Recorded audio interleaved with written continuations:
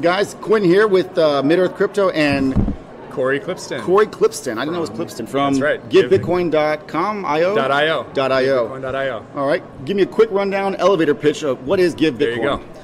What we like to say is give plus Timelock plus educate equals Bitcoiner. And this is basically a scaled evangelism platform where you, if you're into Bitcoin, you want to get friends and family into Bitcoin, you can give your cousin Jenny $100 worth of Bitcoin.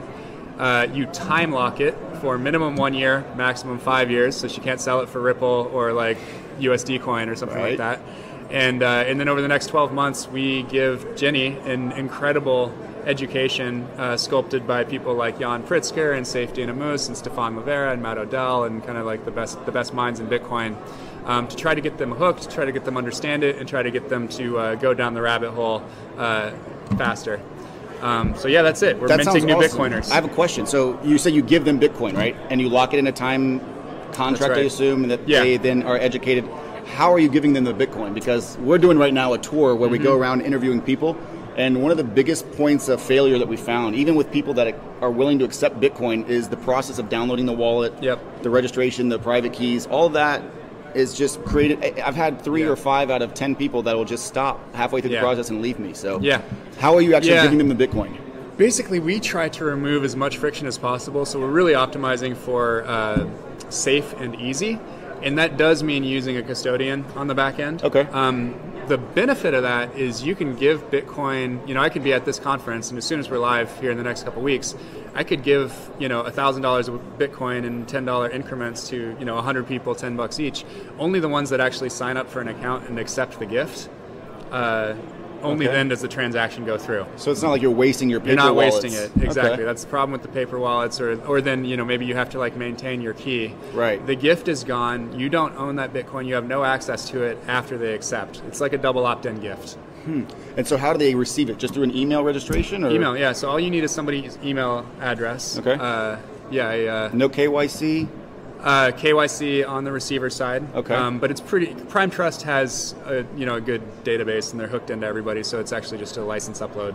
So this would just be an email sends them a contract that they sign up for, and you just like usual, accept checkbox terms and conditions, enter your name, create a username. But this is a way for you to be on the street and have it quickly occur, and then super fast. That's awesome. Super fast. Yeah, it really is like a many-to-many evangelism platform that we've built. It's like a utility. Right. We think about this a lot, like Twitter or something like that. It should just be like that easy. That easy.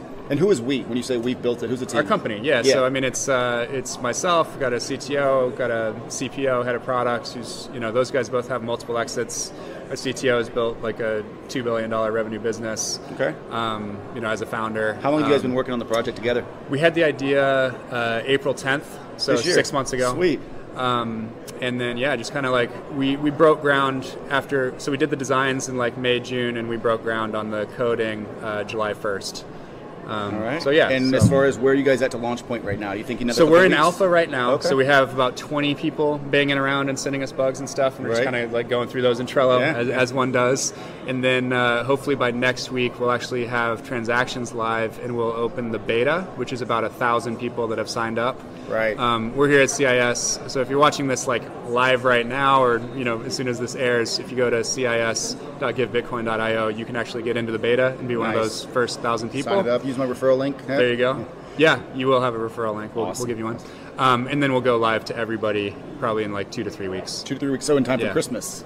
Yes, that's big deal. Is that so this is actually a really good point, and I'm glad you brought it up. So it is definitely, there is a give side to the platform, but we actually think most of the transactions will actually happen through the get side. The get side. So you can get Bitcoin. You can put it on your wish list, and you can tell all of your friends and family that you don't want a sweater, you want Bitcoin. Give me for my registry birthday, and Bitcoin. graduation, wedding, Christmas, whatever. Cool. We say, go fund yourself with Bitcoin. And then the people could just send it the same way?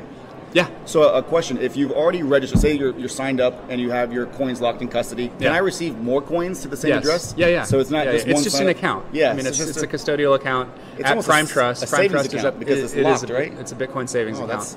I need to do that for myself just so that I can spend my own Bitcoin. People talk about it like a CD or like a short-term bond or something like that. So the third way you can use it, so you can give, you can get, you can also purchase for yourself. and you can use the time lock or not. Right. And so we already have some people playing around, and they've come up with a hashtag called #ProofOfHODL.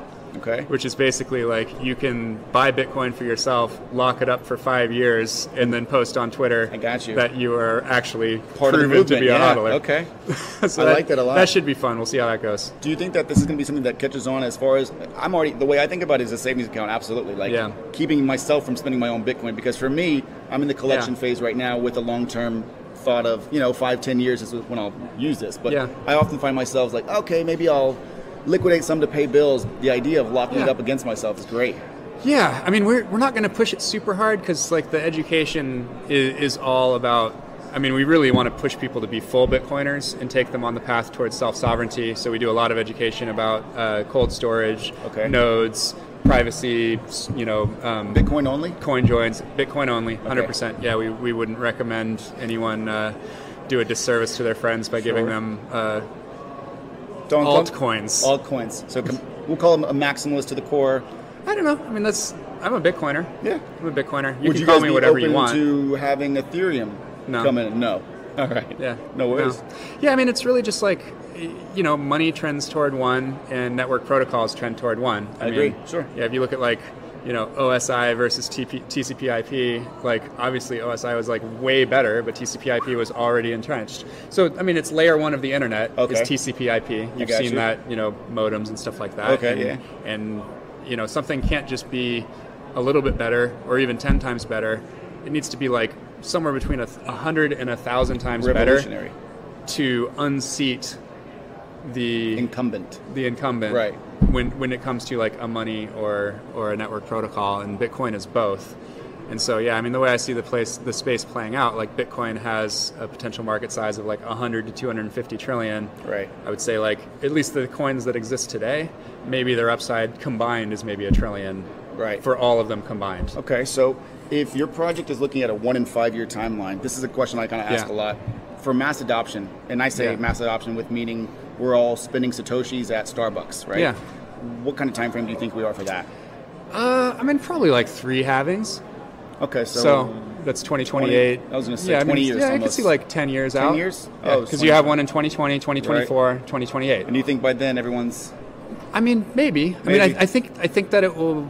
I think by then there will be enough people at the places that Bitcoiners would shop and people that Bitcoiners would transact with. I think the people they transact with for most of the things they want in their their neighborhood or whatever will at least be able to price things in sats. They'll know how to do it? They'll know what it is. They might still have, they'll be back on the drachma in Greece, but like if you're at the internet cafe, they're going to be able to price it in sats too. Know. Okay. There are a lot of cultures around the world that have multiple currencies, and they're able to price things in multiple currencies. And they have it's basically everywhere except the U.S. prices things in multiple currencies. It's going to be no problem whatsoever. The mind is very adaptable. You can certainly price things in sats within the next 10 years. For sure. Okay, I like it. Guys, give Bitcoin, give Bitcoin.io. Bitcoin.io. That's what it is. Okay. Thank you so much, Cory. I appreciate it. Thanks for having us. Have a great day, guys.